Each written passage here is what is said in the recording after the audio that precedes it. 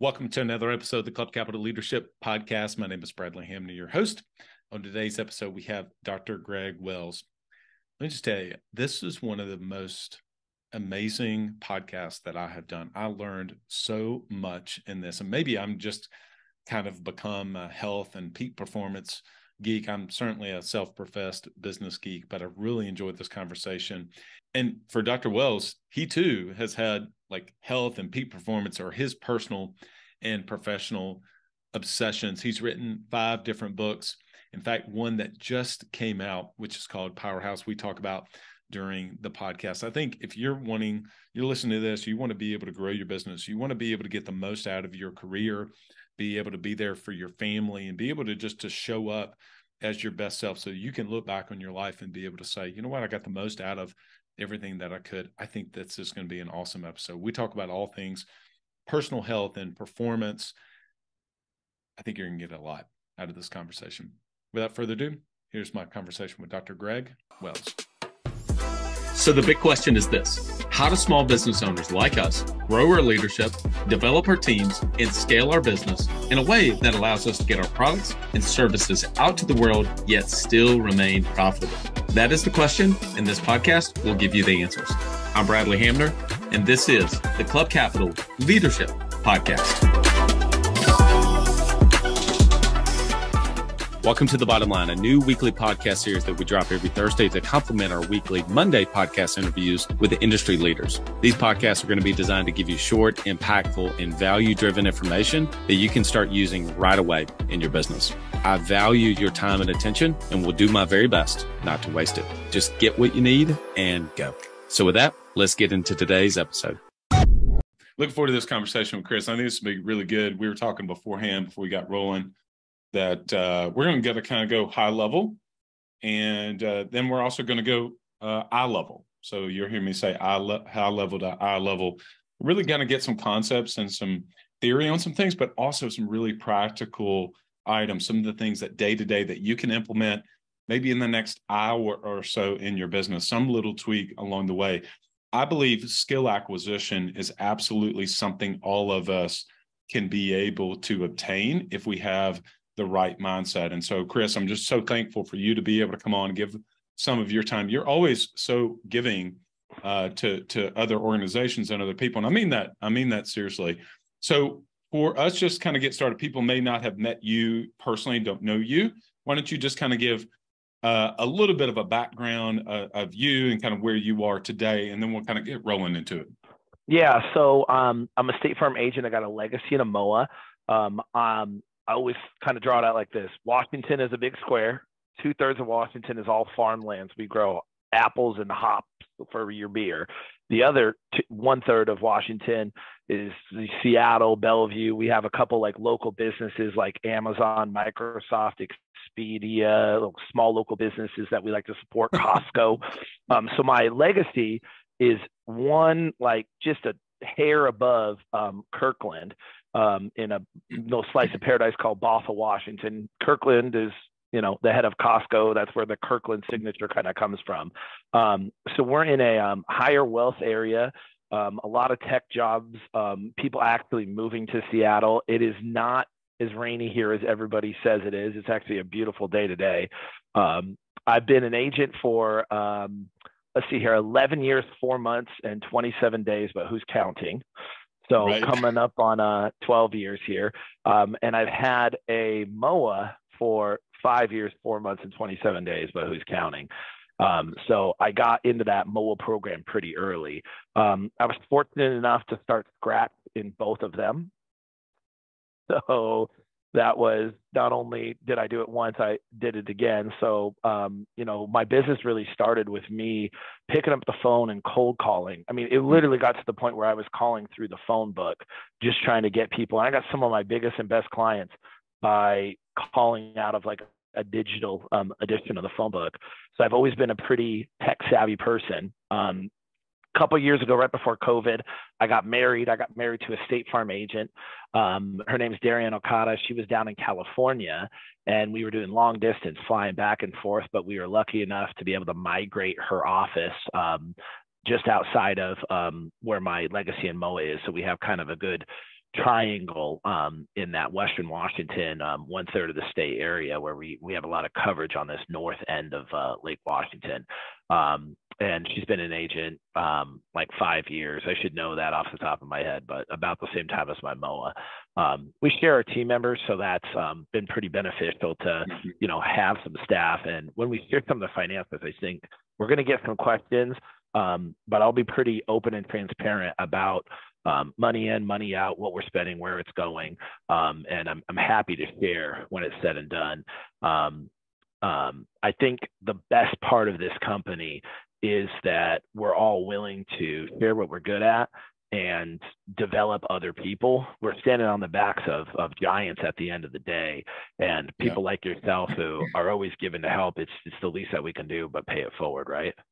Yeah, that's awesome. Well, we are all a product of the experiences and the people that have poured into us. And so seriously, thank you for being so willing to be open and vulnerable. I do think financials is something sometimes, and at least was for me personally, it was almost a no-no. People just didn't talk about that. They would say, I'll talk about production, I'll talk about sales numbers all day long, and I'll talk about my team in general.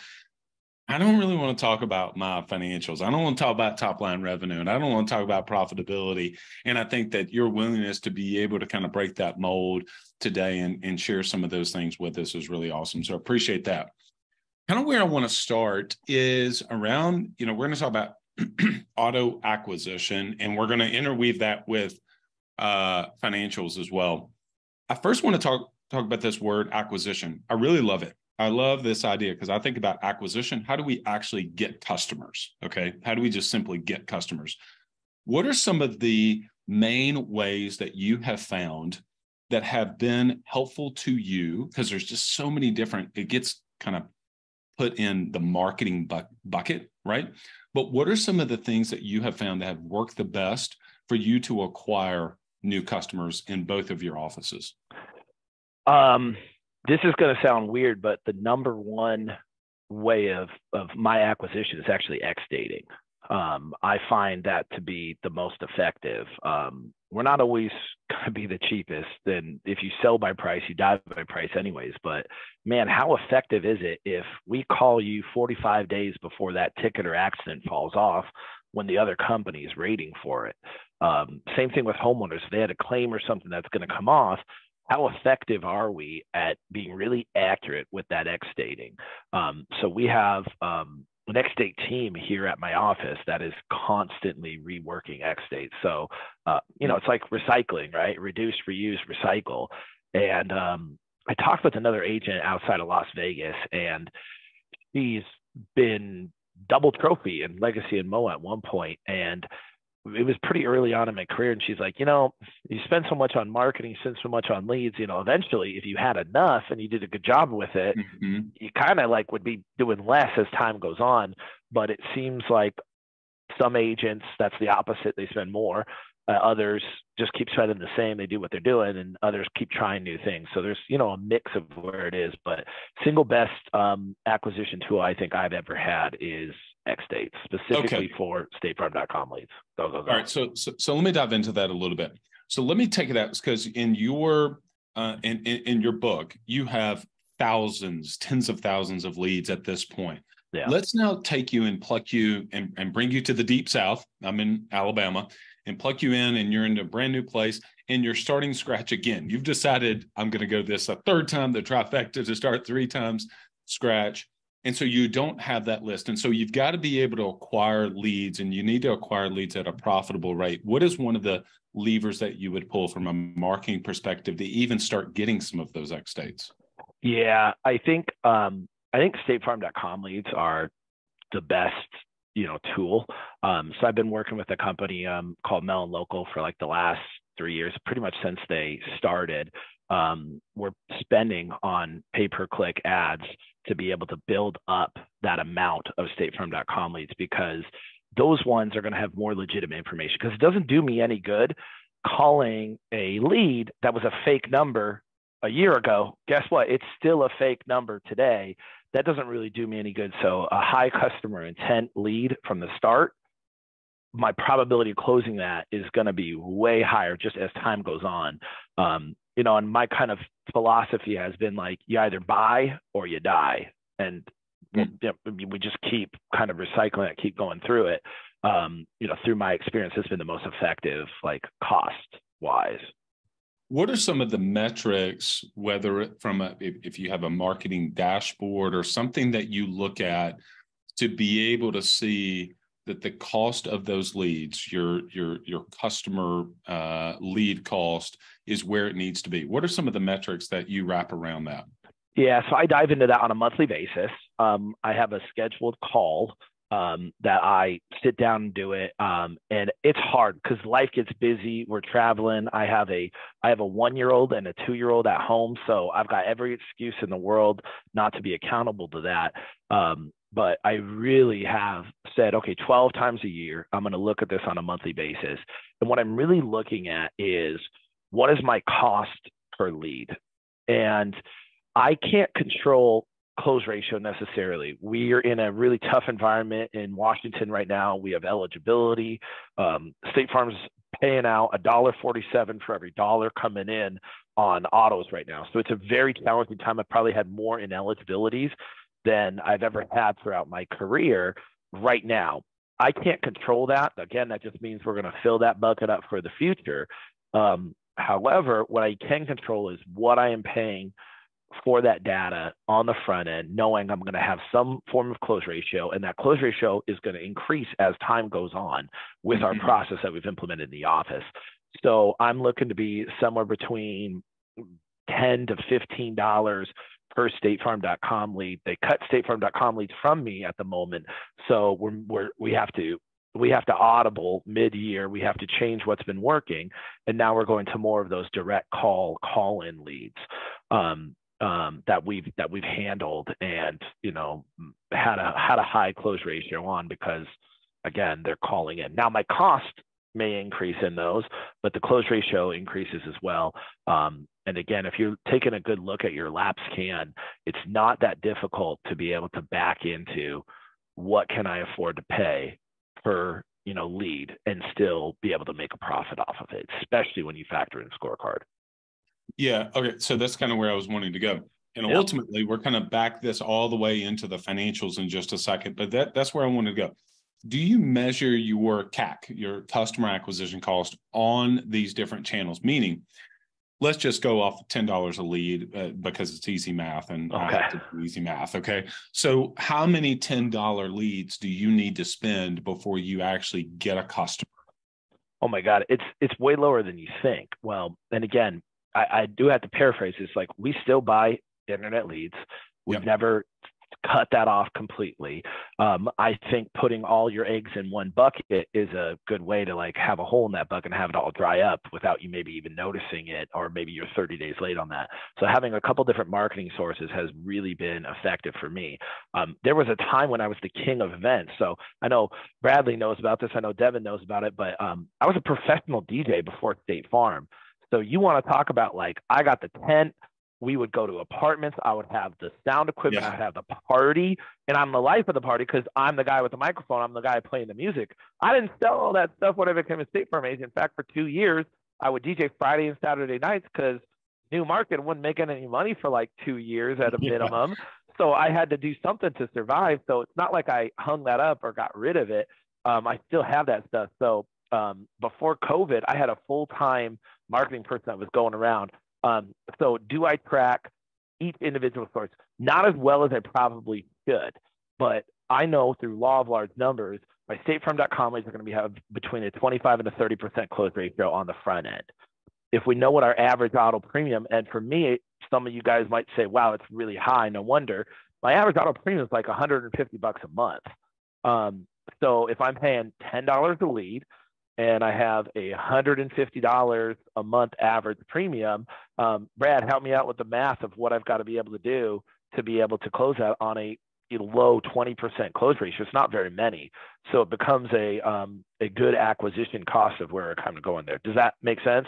It does. Yeah. So your 6-month premium is $900, roughly, something like that. Is that roughly? And it's a blend roughly between standard and mutual because we get a mix of the two. We have standard and mutual out here in Washington, so my standard's higher, my mutual's lower. It's a blend between the two. But yeah, if you average the book, that's where we're at. Okay, so let's take out some incentives and scorecard for a second. So if we're at $1,800 for the year, you basically have made $180 on that one vehicle, on the one auto, right? And so you kind of get into what's an average annual premium from a household that you get, because obviously I'm assuming you sell a lot of renters and townhomes in Seattle. Is that fair? A ton. In fact, like more than more than I would want, but that's what comes. But they grow up, right? They do. They rent, and then maybe eventually they buy. So we led the Pac Northwest zone in homeowners, and everyone's like, "How did you do that?" And I was like, "Well, for 11 years prior to, I led it in renters, and here they come, just kind of flowing in." Yeah. So what I'm getting at is, if the one auto is 1,800. What do you believe the total household value or customer value on an annual basis that first 12 months on average is for a new customer that you're bringing on? I'm asking you to, like, is it 2.2 autos and where you are plus a fire policy? More like 1.2, because we still write a lot of raw new business. So 1.2 autos. Our average fire premium is lower. We have low fire premiums in Washington. We don't have a lot of exciting stuff. We've got, the fire that occasionally happens. So my homeowner's premium is like $600 to $900 a year, but we have a whole bunch of 125 renters thrown in there. So without having prepped on this and without wanting to make up numbers, my legacy's $3.7 million in fire. Okay. And my fire PIF is 5,368. So let's just do the math on this, since he's asking me math questions. I should know off the top of my head. So it's $689 average premium. So it's higher than I would have made up had I not ran that math real quick on there. And I'm privileged. I have some of my financials pulled up in front of me, since we knew we were going to be talking through this and going through this for this podcast today. Yeah, or webinar. So it's fair to say somewhere a new household is going to bring in on annual $2,500 to $3,000 is what a new customer on average for the year is going to pay. Is that fair? So the number I come up with, and again, SMVC's max is about $200 a car that I'm going to make. Yep. So I get that twice a year. It's $400, and I get another $75 off of there. So $475. What number did you say? 500? Was that what you just said? I was saying 3,000 in premium, and then multiplied times obviously your commissions. And so yeah, we're in the ballpark. Yeah, we're in the ballpark. Yeah. Yeah. Okay. Yeah. So that gives you kind of an idea of what you're actually making. And then obviously you've got commissions to your sales team that you're paying, absolutely, et cetera. So here's my question in all of this. And so obviously I said we're going to kind of dive deep into some of these analytics, but I think this is some of the stuff that people just don't talk about, right? And they want to hear it. But do you feel like then on an annual basis, that first year for a new customer, are you with the intent that if I can break even all in the commissions I pay to my salesperson, the cost of the leads, et cetera, if I can break out even that first year, or do you really want to make a profit that first year because you know you're going to get it on the backside? What's your philosophy generally with that? Well, I'm going to show you some of the financial reports that I have through Club Capital. I don't care if I break even on the first year. I know that my lap scan will show you what it looks like. They're not all leaving me in 1 year. So for me to be able to pay my team, be able to pay marketing, be able to staff what we have in 1 year and expect to break even, I think is a tall order. I think it's possible, and certain markets can do it, and amazing for them. But remember, I'm in a high net worth area, which means Seattle minimum wage that I can get somebody is $15 an hour. So that's a caller, that's someone who's that's like a high school, interns with no licenses, no experience, first job ever. That's what they're wanting. But remember, that's minimum wage. So that's me competing versus McDonald's. I think I ask a heck of a lot more people. I ask a heck of a lot more than McDonald's asks. So the wages got to be higher than that, because if they're making minimum wages there. So we'll share what my employee expenses here in a minute, but my goal is not to break even in 1 year. I've got scorecard, I've got incentive, I've got savings. Now I'm not racking up a credit card bill to, dive into debt for this. And again, we'll show what the financials kind of look like. But if I can make money when those renewals start hitting after year one, I'm feeling like I'm still winning. I'm feeling like it's there, and my book continues to grow, especially when you factor in scorecard and all these other incentives that kind of come through. When you look at it as a whole, the marketing investment that you make, what is your marketing number percentage that you shoot as a target year in and year out as a percentage of revenue? Are you an agency owner looking to grow your revenue, increase your bottom line, and better manage your taxes? Club Capital is here to help. Club Capital is the largest accounting and advisory firm for insurance agents in the country, providing monthly accounting, tax strategy, and CFO services. Way more than bookkeeping and your everyday run-of-the-mill tax prep, Club Capital is focused on providing financial and tax advisory services that help you plan and forecast your agency's performance. Their financial dashboards and agency forecasting tools help you better understand your agency's historical performance, create and measure future targets, and see how your agency compares to your peers around the country. Imagine what it would be like to understand the impact to your bottom line when deciding to hire a new employee, or forecast the impact rate changes or commission rates will have on your business. With over $200 million in tracked annual revenue and $140 million in tracked annual expenses, Club Capital has the data and the team to help you make better informed decisions for your agency. They will help you turn that back office stress into the backbone of your agency's success by giving you the tools to take your agency and your leadership to the next level. Visit club.capital today to book a solution overview with one of our business consultants. Club Capital, way more than a CPA firm. Ambition is the first step towards success. It's time to level up your agency. And Coach P Consulting will help you do just that by using the same strategies he used to sell over 700 life insurance policies in 2021 alone. Now, this is not your regular one and done type coaching. You'll get personalized coaching 2 days a week, every week of the month, and you'll get a live look behind the scenes of his team training and an office that's performing at the highest level. There's a reason Coach P Consulting is the fastest growing coaching company for insurance agency owners in the country.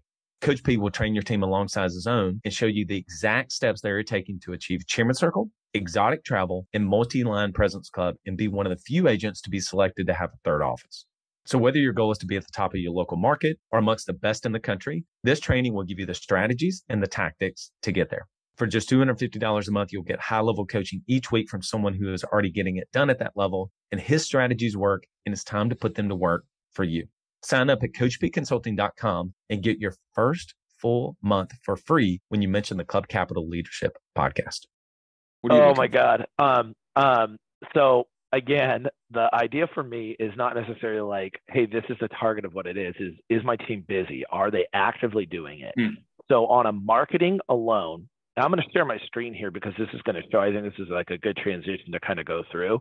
Because I have my, financials pulled up. So forgive me if my eyes kind of shift up here. But this is the financials of what we've kind of gotten here. So if you look at the marketing, I have it's about a $20 million book of business, and we spent $33,763 in marketing, which is down from $63,000 the year before. And when we start running into my auto acquisition cost, I'm paying $19.84. And I'll walk you through how I came up with that number, what that number actually means. Yeah. But remember, I have a team of people who are actively, I had a full-time, event marketing person. So does that go into marketing expense or does that go into payroll expense? That's going to show up in payroll expense, but in reality, that's marketing. Makes sense. Then I also have a lot of team that's actively telemarketing, actively making phone calls. I have a whole sales team that all they're doing is sales. Is that marketing or is that really in a sense, your employee expense? So when we start kind of looking through this, if I'm comparing myself to the average one, which again, Club Capital's platform will do. So I have a high revenue, but my total expenses are very high as well. Again, that's as a ratio, what we can do and kind of where we go, right? If we look at my employee expenses, I'm also, one of the leaders in employee expenses, yet, marketing ROI, I'm also leading it on the other way because my marketing ROI looks like it's through the roof. And that's a little bit where you have to you can't just have the financials, have them kind of roll and expect like nothing else kind of comes from it. You have to actually understand what these numbers are and kind of work through the math. Does that make sense? Yeah, no, this is great. Oh, it makes a ton of sense. What I think is great about this, and you being willing to share this, is people can see it as the dials. What are the dials that you're dialing up or down? And the fact that you have such a what was did you go into from 2021 to 2022 with the intent to go down in marketing so much from one year to the next, or did that somewhat happen? Was that intentional? What was the thoughts there? Well, so how this like webinar actually got created is I had a lead company approach me and they're like, all right, Chris, hey, we want to pilot this new thing and we want to pilot it on you. I've been working with them for a real long time. I've got a really great relationship on a personal and professional level with this lead company. And they're like, here's the deal. We're going to put some marketing people. They're going to go to the car dealership. They're going to go every day. They're going to make best friends with these people. We're going to pay them. Then what we're going to do is we're going to come back at you and we're going to ask you for these quotes. And what we're going to do is we're going to have you quote these just, with all the information that they have. All the data is going to be in their driver's license, date of birth, when they bought the car, because they're at the dealership right away. All the information we would need to quote. And you're going to provide a quote. And if the customer likes the quote, and only if they accept your quote, you're going to get a direct transfer call with basically a customer ready to buy on the phone. So Bradley, I'm going to, ask you, this lead company approaches you. What are you willing to pay for that? Is that $5, $10, $20? What are you willing to pay based off of your, I don't know, grass in the wind, gut instinct? What's that worth to you? Yeah, I'm certainly paying double what you just mentioned earlier. So I'm thinking my first stop is $25 to $30. Okay. They said we want 100. Is that too much, or is that able to be done? Yeah, I think you'd have to actually see what it actually ends up being. I mean, at the end of the day, if you close more customers from it, it absolutely can be worth it. Yeah. And at the end of the day on that too, you also got to factor in, okay, what's my payroll cost, right? So I have somebody who's quoting and they're going to quote that, but there's zero follow-up. So it's not like a $5 internet lead or a $10 statefarm.com lead where we might have to call that person. There's a real cost to that time. So that's what started. This is where the webinar idea came from, is that's the math problem and the analysis problem is if someone came and approached you and they said, oh, by the way, I'm only going to pay if that customer is buying from you, right? I'm not paying for the data. I'm not paying for the lead. I'm not paying for it. I'm only paying if they buy. And that was the premise that was basically brought to me by the CEO of this pretty major lead company. And, it took me a long time to kind of think about it. And they had a bunch of kinks they had to work out of the pilot. So that was where this webinar idea came from. And ultimately with me, yeah, I did it. And yeah, it was worth it. And where you see the marketing expense dip was that program terminated. Turns out the pilot didn't work as well as they would have thought. Dealerships are wheeling and dealing. They want money here. They want money, it's that for them on a grander scale to scale it didn't work out the way that they wanted to. But that's the reason why you're seeing from the 63,000 to the 33,000, in marketing dip. Is that calculated and something that I was really looking for at that? No, I would still have loved to do it, because if we kind of work through that math, my auto acquisition cost with payroll included is $275.48.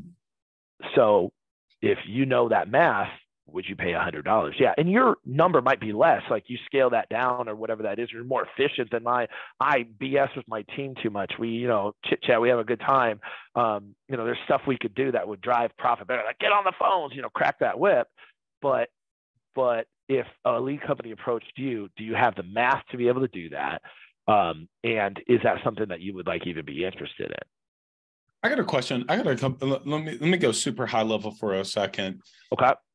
Over time, you have really been able to start dialing in, and I've known you for a while. You are really good with tech. I mean, you're just tech savvy. I think you think that way, genuinely. But how did you begin to kind of really embrace the idea that I'm going to look at financials and tie these financial decisions or the decisions I make on a daily basis back to my financials? Is this something that you just began to kind of you wanted to, or you felt like you needed to? Like, where did that come from if you go kind of look back years ago?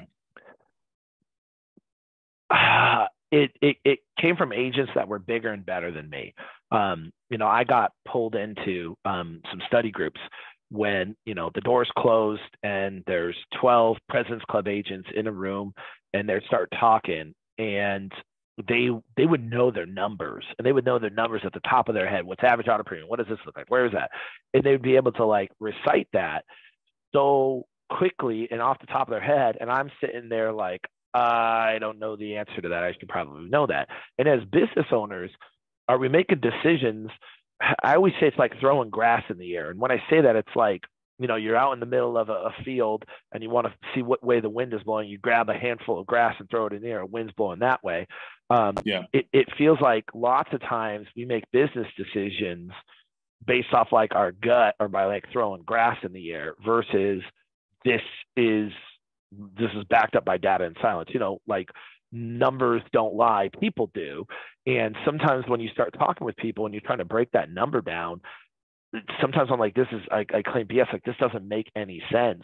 And you will like hope for that transparency. So that's been something that's been kind of nice on this, the Club Capital financial platform, is that we can look at that and I can compare myself versus one person versus the next, and then try to help understand that number of, okay, there's, another MOA agent who's about the same size as me, who is spending 3 times as much on marketing, but half as much on payroll. Where is that number kind of coming from? What can I learn from that? And again, it's not like a measuring thing that we're trying to do, how we stack up. It's more, if I can understand what they're doing, then maybe there's something to gain there. Does that make sense? Does that follow? It does. And I'll share, I've shared this maybe before, this may be helpful.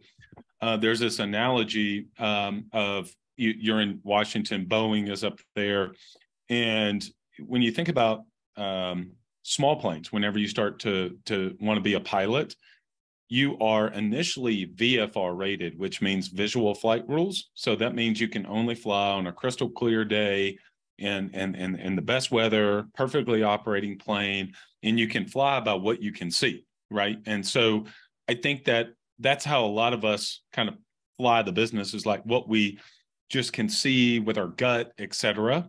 Yeah. But if you want to go fast, you want to go high, you want to fly a commercial airliner, you can't be a VFR. You have to be IFR rated, which means you're running the business or flying that plane by the dials and the switches, the instrument panel itself. And I think that's kind of what you're saying, is that you still have this gut and feel around culture. And obviously we're not talking about really that today. Got to have that, but you're also flying the business. You're sitting literally in the cockpit of your business every day, looking at these dials and making decisions off of them. Is that fair to say? I couldn't agree more. What a great analogy of kind of how that fits. It just, we'll make a decision. We'll dump a marketing company, for instance, just because our team is saying they're not doing it. But like you got to back that up with the data. And again, State Farm's coming out with better and better tools, for us. We still have to marry those to the financials. We still have to see, what that looks like on the credit card at the end of the month. But we're getting better as a company with the data of being able to put that in. Like obviously garbage data in, garbage data out, but the financials never lie on there. So can we maybe talk about how we get this number and where this math comes from? Because this was an exercise that is stupid simple, but I think it has some value that's kind of going there. So the way go ahead. Oh, you're good. You're good. So, Rock and roll. This is great. yeah. And hopefully everybody can see my screen. I'll kind of try to zoom in on it a little bit more. But this is kind of the way that it went. And I try to, again, be as transparent with this as possible. I'm sharing my new, I'm sharing my loss, I'm sharing the gain of what it is. And again, we've got 7,000 cars in the legacy. We've got 1,863 in the MOA. So lapsed can is always going to be something that we battle, right? There's just no way against it. The bigger you get, the more you're going to lose. So we're kind of having to run when it's said and done. So we wrote 1,700 cars. And this is the breakdown of each month of where it went. We grew, just shy of 450 cars for the year, which is a pretty decent growth year for me. Again, there was years when I grew 1,000 cars every year, but I didn't have anything to lose. So it was a lot easier to grow when you didn't have anything to lose. Yep. Fire, similar story. Probably should have, done some totals there to make that number a little bit more, digestible, but we're totally talking about auto acquisition costs. I'm a firm believer that if we acquire the auto, it makes sense for the fire to come. That doesn't always hold true, but, I'd rather get into the biggest door in the house, and that's the garage door. That's the easiest way to get in. I got some added, I got some transfers, reinstatements, some of that stuff that comes along too. Some of that happens from marketing, some of that doesn't. It just kind of depends. So then what I did is we kind of broke down this marketing cost, and zoomed in too much for that. Let me make this work a little bit better. So basically what I did is I had two absolute full-time callers. This was another secret that's a total offshoot, but this is the way we've been able to be staffed. I think as of date today, I have 23 team members, but one of the ways we've been able to staff is you meet that person who's really great. Orlando's out there. Orlando's fantastic. Orlando didn't have the financial money to be able to pay for licensing, testing, all that stuff up front. He's like, I'm coming off of COVID. He worked retail. The store shut down. He basically laid everybody off, said, well, we'll have a job for you when it comes back. And he's like, okay, I'm going to go find a job immediately. But, it took him a month or two to kind of do that. So he had eaten through some of his savings. And he's like, Chris, I can't do this licensing before I come work for you, but I'll work really hard for you. So I'm like, great. We're going to make you a guerrilla marketer. You're going to get on the phones, and I'm going to make you make so many phone calls till you quit. Well, he's been here for 2 years, and he's licensed in PNC now, so he never quit. But he had this high level of activity that when he transfers over to being, actually selling when you get the PNC license, guess what his activity is? It's still really high because he's so used to doing that. So I've got two callers that are there, and then I've got a bunch of basically the people who work for me, their breakdown of where it is. So topping out with the sales manager, last year she made 128, this year she makes 100. So basically what I did is I took the people who were basically affiliated with the sales, and then I took my, total number of autos of what I've done, and I divided by my marketing, which equals $19.84 a pop as far as what it's costing me to get that. And then I add that in with payroll. And again, some other people, they might not need to add that in with payroll, or they might have a smaller team where it's simpler, or they might have a hybrid where that doesn't make sense. But if you add up your total marketing costs and you divide it by your total number of autos, it's a real simple way to kind of get your, cost per lead marketing wise. But I think depending on how you do this, especially in my situation with people solely dedicated to sales, that doesn't show the real picture unless we enter in the per cost with payroll. Does that that makes sense. Yeah. It does. Let me ask a couple questions just to clarify for people, make sure that because if they want to do this, they're going to want to make sure that they're running the numbers on the same, running the formula based on the same numbers. So obviously, number one, you're talking about payroll for only the sales acquisition team. That's important, right? You're not bringing in everyone else. Number two, are you talking about the production just of the new autos from that year as well, correct? Yeah. Yes and yes. But do have to have the caveat, we have a pretty big book of business. Our salespeople are going to take a payment. They're going to answer calls. They're going to do reviews. They're going to have that other stuff. But I can't separate the payroll, and I'm not that detailed when it comes. So they do other stuff. They do take care of customers. They're going to have that thing. but they're dedicated as sales versus we have other people dedicated as retention. That makes sense. Okay. Now help me with perspective. So I run this, give me an idea. These are really helpful numbers to see this, but what if I'm at $500,000, right? I'm at 42,000 a month. I'm just kind of getting started. I'm not at that revenue number. I'm not at 2.2. Where should I be? What's the range? I like to kind of think of it as a range of success. Where should I be, Chris? Well, okay, so we got to back into that because everybody's situation is going to be different. So I guess the first question to ask yourself are you trying to break even in 1 year, or do you have some financial reserves that are going to be there? Are you writing financial services off these people to where you know you're going to get something back on scorecard? Are we using a 10% commission rate because you're within your first 2 years? Or are we using a full 11? Or has it been a while since we restarted that engine, so we're at 8? You got to ask some of those questions to really kind of break that down. My numbers versus even your numbers as a massively successful agent are going to be different. So you got to ask yourself those questions. So I guess without preparing for this, which is just great, questions I'm going to ask myself is, what's an acceptable ROI to you? Like how long do I need to keep that customer? So again, we did our math. We're making $475 a year off of that average auto policy customer.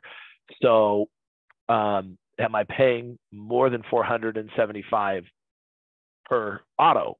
I'm $275 with payroll factored in. So each auto I write, I'm making like $200. Am I okay with that? Heck yeah, I'm okay with that. That's 1 year when it's said and done. But if I'm, again, going to get money back on scorecard, that's obviously going to factor into this top number. And that's 2 agencies, kind of combined as far as the way my financials work. So it's going to break down that way. Does that kind of flow there too?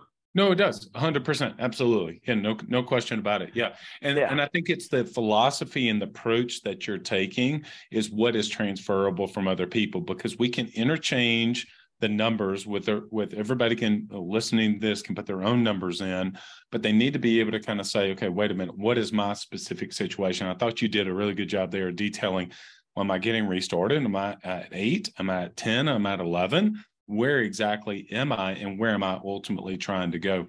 I do have a question.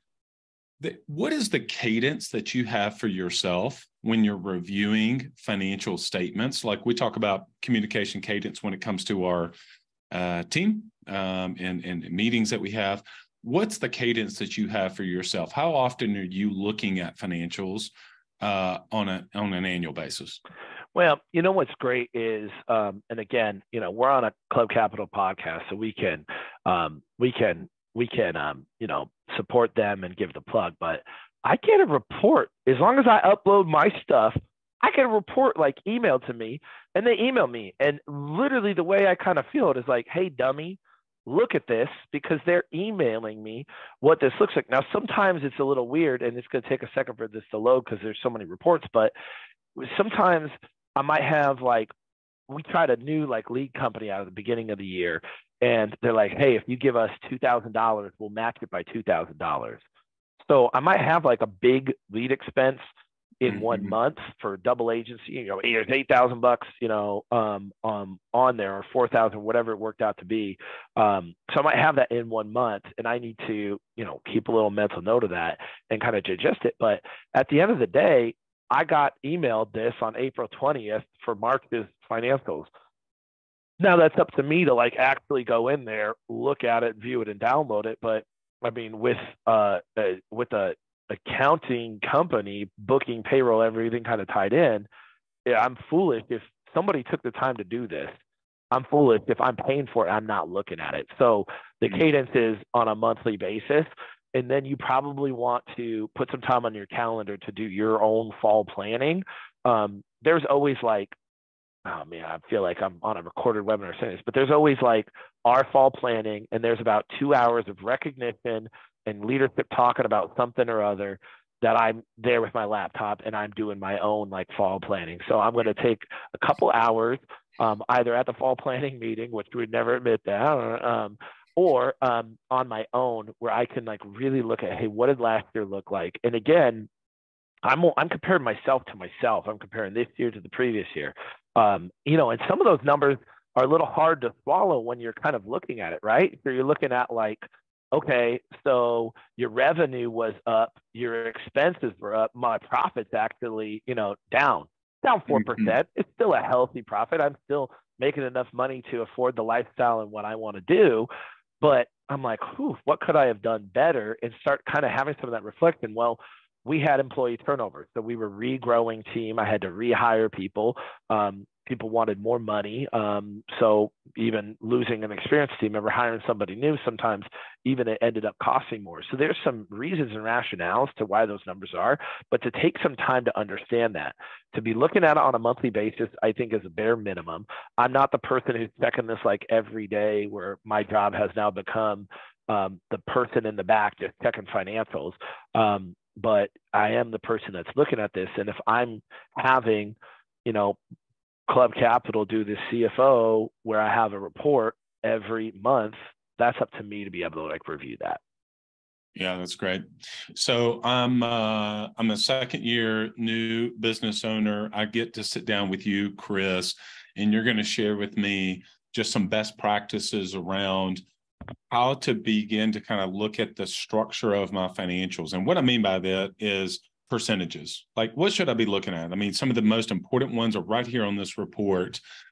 You're at last year, 48% in 2021, employee expense, 53% in 2022. We talked about marketing, obviously, earlier. What are some of the things that you feel like I should be looking at in terms of making the investments, the allocation of resources, and one of those resources obviously being cash? What would be your recommendation? Well, mine is high on this, right? So, and I freely appreciate that. I've always had a big staff. I've always been the person that's like, well, hey, if I just take that scorecard and I have 100,000 in life I need to write, and I divide that by like 20 people, wow, that number's a heck of a lot more achievable than if I have it between like one person, right? So the expectation is to max scorecard, you know, every year, and ideally do it in both offices, right? So that's one of the reasons for the staff. But for me to tell you what your employee expense would be, I don't think I have the place, because you may be in a higher environment. You may have high premiums, or you may be doing it with two people. Like we all started, you know, with you and one person, and then it grew to two, and then maybe it grows to three. So I think that that's something that you need to evaluate yourself of figuring out what that really is. But at the end of the day, I think having some of those Fathom financial reports, you can see what you're looking like average, and you compare yourself to people who are more in your category or more in your line. So again, Fathom will let you say, okay, new market agents under 5 years of business, or I look at the report like State Farm agents with revenue that exceeds 50,000 per month, because it's a better indicator of, okay, where do I stack up? And I can tell you where I stack up. Super low on the marketing cost, super high on the payroll cost, because I know a big chunk of that, of my employee expense, is actually marketing expense as well, tied in there. Yeah, it goes back to what we said earlier. That's how you've dialed the business in based on some of those numbers, that you've got a philosophy around that, and it's ultimately made its way into the financials. I think that's fantastic. We'll close up here in just a couple minutes. I'll ask a couple other questions. If you have any questions, post in the chat a question, and I'll be sure to ask Chris as we're getting ready to wrap up. Chris, what about when you look at just overall profitability too? And one comment you made that was almost a passing comment, but I think you said when you were doing in fall planning, I'm comparing myself to myself, like almost year over year. I think this is so key. But then you go and you'll take a peek at the benchmark to kind of see what some other people are doing, as almost to check yourself, but then you're really comparing yourself to yourself. And can you speak about those two things? Well, again, comparing myself to myself, like, it's the most fair comparison, right? Where am I at? What am I spending? Where is that going? So that to me just seems like a no-brainer, because who else has started at the same time in the same market with the same book of business, continued to invest of what I've invested? So that makes the most sense to me. The benchmarks, the benchmarks will be a little revealing because it will help you understand your own numbers a little bit more. Like it would kind of baffle me. I'm like, man, am I paying my team too much with my employee expenses? So am I paying myself too much or my team too much?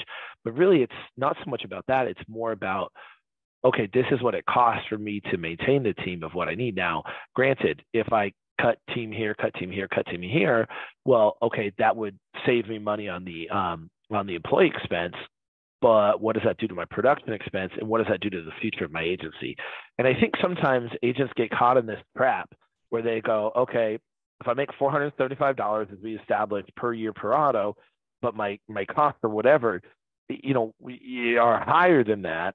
So your alternative is what? Like slowly decline in revenue, slowly die, have your agency slowly, stop doing that. And I don't know that I've ever talked with a single agent, no matter where they're at in their career. They can be, 50 years into this. And I've never heard an agent say, well, my goal for this year, Chris, is that my income declines only slightly. Everybody wants to have a little bit more. They want their business to continue to grow. They want to win. And how you define win, I think, is really up to you. But I don't know if I dodged your question completely because, again, me saying, hey, how do I compare this to this? It really is just going to be on a year-to-year basis. And then me taking some reflection. I knew I had some turnover last year. We lost a couple key people, mostly to having babies, which, hey, I get it. And we have a couple people who went from full-time to part-time that I think have some efficiencies there. But that's some of the explanation that I've come up with myself of why my employee expense is higher. But also, I gave people raises. We did a good job last year. We made money. I want to take care of them. So we've given, pretty much universally everybody raises across the board. So that should increase my employee expense by, some factor of percent, maybe not 34%, but if we add 2 team members and give everybody a 10% raise, that's how we're going to come up with 34%. That's great. All right. I got 2 last questions for you. The best formula I've heard, I said it earlier, around any business is AAR. How are we going to get customers? Acquisition. How are we going to get them to pay more? Ascension. And how are we going to keep them longer? Retention. You mentioned, obviously, competitive rate environment right now, challenging, even wage pressure out there is difficult. What are some of the specific tactics, plays that you guys are running to help you keep more of the customers that you have? Well, cheeks in the seats, right? So the more appointments you're having, that has a direct correlation with your lap scan. I could do a better job of tracking that exactly, but it's something like I don't feel like I need to be like, well, we had 37 appointments this month or 52. So we have one of the compliant services helping book appointments for us because it's so important to my business. If Jenny's out sick, I want those appointments still coming. So we do that. So we do 100 appointments a month. And I think that's one of the greatest things. Secondly, we want to sell the full product line, which means we're not just like auto home. We're auto home, we're life, we're health, we're IPS. We're out in the earthquake zone. So maybe you're in a hurricane or sinkholes. We want to talk about some of those less done coverages because we're in a high earthquake risk zone. So we want to focus on some of the stuff that some of our competitors don't do as well as we do. But I think that's key. And the most key is that liability limit. So if we looked at my lap scan, and I don't know if my camera's on for everybody, but it's like this triangle, right? 2550, which is the minimum there. I run like a 50% lap scan. If you go to 5100, the next level up, you cut that down by almost half, 25. Wow, still pretty crappy. You go to 100, 300, now you're in the 10% range. You go to 250, 500, 100, now you're in that 3% range. So what can I do to lower my lap scan is I can have one up front, sell better coverage limits because now we're talking about coverage and we're off a price. Number 2, we can have reviews to get people up. meaning if it makes sense for them. They're not, on disability, Social Security. Maybe that never makes sense for them. That's a small minority of the population, versus about 40% of Washington's driving around with state minimums. But if I can get them one level up, I just cut my lapse can in half. Go 2 levels up, I cut it in half again. And we used to have a marketing program that they sunsetted. Now I can't even, I think it's Agent Analytics or something like that, where we could see and it would graph it. And once I saw that, it was like a light bulb. So how good are you at selling umbrellas? And can you sell above a $3 million umbrella for those that qualify? That is really going to insulate your book of business. It's really going to lower your lapse can. And I think you do that on the front end. You do that on the retention end. And you do that on reviews. Those kind of 3 things, I think, is really what everybody has to be on the same page for your agency at. Awesome. All right, last question. Retaining team. You've done an awesome job creating a really good culture. What's one of the best things that you've done to create culture and retain some of your A players? So my old sales leader, the guy who hired me, his name's Lawrence Whitley, and he had this saying, and he says it all the time. I say it all the time, so I don't know who came up with it, but the team that eats together is the team that stays together. And you've heard it say that the family that eats together who stays together, right? So we look for excuses to have the team over to the house, to get the back room at a restaurant, to do those sort of things, because the team ultimately that's eating together, I do think, is the team that stays together. So I spend 8 hours, 9 hours a day with these people. If they haven't been to my house, that means they haven't been around very long. So we cycle through, have them over, we cook, we make it good for them. If you follow my Instagram or my Facebook, there's a lot of food stuff on there. That's just, who I am. I guess I'm a bit of a foodie. So I think that's been one of the keys to there. Have a good culture, have people get along, work on it. When you have a team of 20 plus people, half my job is like guidance, counselor, therapist, psychologist, financial advisor, all of those things kind of wrapped up into one. But at the end of the day, I can't do this by myself. So I have to have the team, and I have to have them play a humongous role in it. Yeah, no doubt. Well, I'll tell you what, if you want Chris to fly out, cook him really good food, get him a really good seat on Alaska Airlines. I remember that about you. He loves Alaskan Airlines, for sure. And he'll come out. DJ Chris, you were awesome. Appreciate you, my man. If anybody has questions, my alias is UJM1. I'm happy to help. Again, we're all on the shoulders of giants at the end of the day here, where we have all helped each other. And I wouldn't be where I'm at, nearly half of it, if it weren't for other State Farm agents who generously gave me their time. So I'm happy to do the same with anybody else when this comes up. Awesome. All right, buddy. Appreciate you, man. Appreciate y'all. Bye, y'all. Thank you for joining. Thanks for listening.